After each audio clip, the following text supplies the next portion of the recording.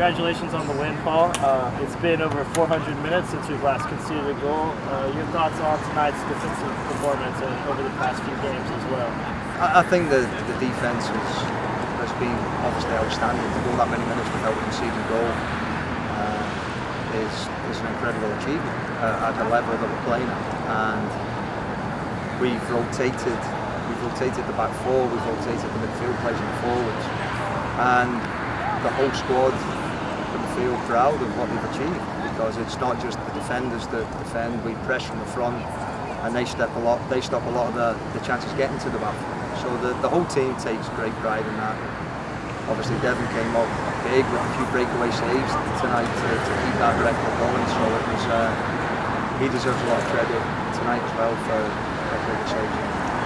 It seemed like Houston did not really press our back line and kind of sat in, especially in the first half.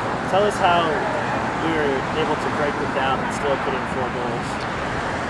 I think we worked very hard on how we build from the back through, prepare the ball through midfield and create chances. And the discipline of the midfield 3 and the front 3 to get open, and the outside backs as well, to get open and create passing angles and get into passing lanes is very, very good.